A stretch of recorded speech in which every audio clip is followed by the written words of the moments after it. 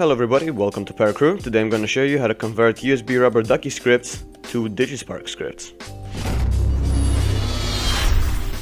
The USB rubber Ducky is a great bad USB.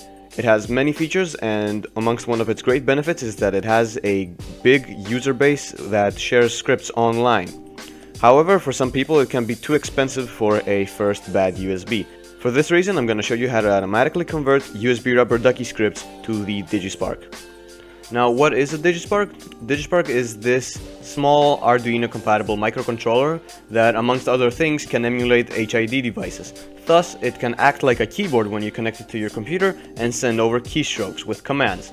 So, first of all, you need a Digispark. If you don't have one, you can buy one from eBay. I have a link down in the description below, from which, if you buy, you also support our YouTube channel. Once you have your Digispark, you need to install the Arduino IDE. I also have it linked in the description below. Once you have installed Arduino IDE, you need to configure your Digispark board, which you can do by following these instructions over here from the Digistump wiki. I also have it in the description below. Once you're done with all that, just head over to this GitHub page over here, which I also have in the description below, and we're going to download the DigiQuack application, which converts our USB rubber Ducky scripts to Digispark. So download the appropriate version. I'm going to use the Windows one.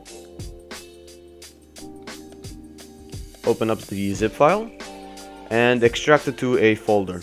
Once you've done that, open up the folder over here. As you can see, you will have the digiquack.exe, and then we'll need to find a USB rubber Ducky script. I went over to the ducktoolkit.com webpage and found this Hello World simple script by Hack5 Darren. I'm just gonna go and copy it.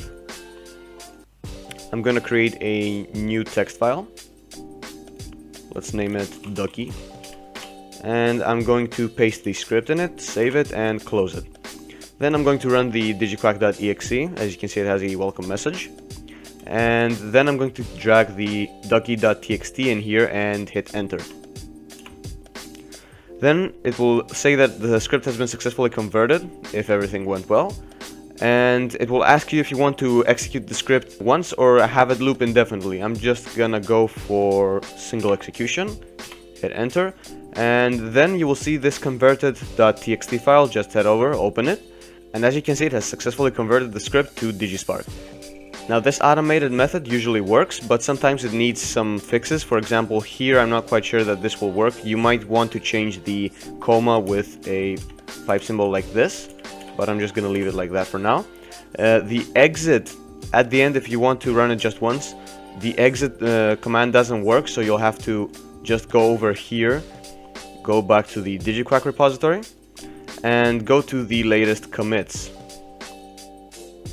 As you can see, there is a commit over here where it says bug fix, and just change exit to this line over here.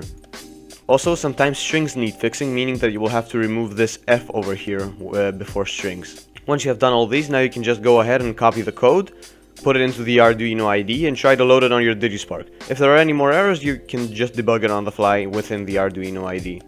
Hope you guys enjoyed this video. If you did, please give us a thumbs up below and make sure to subscribe for more awesome content. I'll see you in the next video.